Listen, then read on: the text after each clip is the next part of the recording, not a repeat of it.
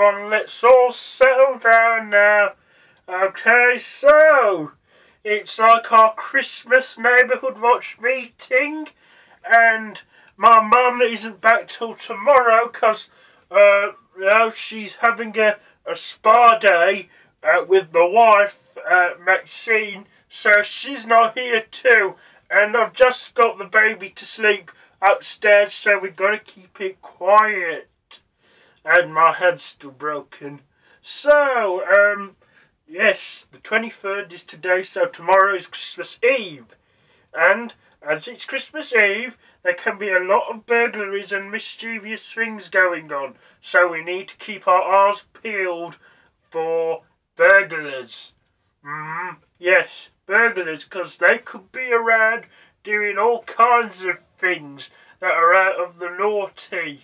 So, you know, as well as keep your eye out for Santa for the kiddies, just bear in mind that there are thieves out there and burglars. So, what are we going to do about the burglars? If there is any burglars, we take matters into our own hands because we're not vigilant. We can restrain them and call the police and hope they come quickly so they don't escape. Yes. So, don't worry about Cream. Don't worry about Cream. She is fine. She's a heavy sleeper. She'll sleep through a lot.